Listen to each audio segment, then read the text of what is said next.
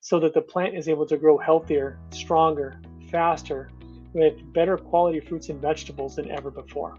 Now, if you guys are a small farm, I want you guys to pay attention to this, because this could be the difference again between making, $400 or $500 per acre, or $4,000 or $5,000 an acre, or maybe $10,000 an acre. Imagine if you can 10x your profit just by increasing your yield and the quality of your yield in such a way that you're able to sell that product for more money.